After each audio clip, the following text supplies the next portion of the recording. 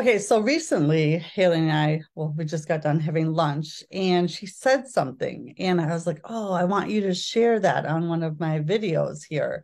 Because the other day I did one on a walk and how you should take sprints throughout the day and then the break. And one of the breaks can be a walk. And Haley, share what you had talked about. Well, I talked about this thing called a rainbow walk, Mhm. where if you have an empty egg carton, you put every color of the rainbow in it, in each like individual egg like holder, I guess. Mhm. And then you go on a rainbow walk and you see how many things you can find that are the colors of the rainbow. And then you put it in the egg carton and then you take it home.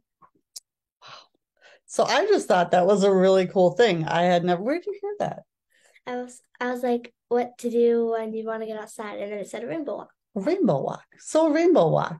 I just thought it was fun. So you could do it yourself or you could grab someone else and just make an adventure or make fun. Make a walk fun. And you don't have to do all the colors at once because you can grab your egg carton container at any time and then continue as you can. And now the dogs are in here.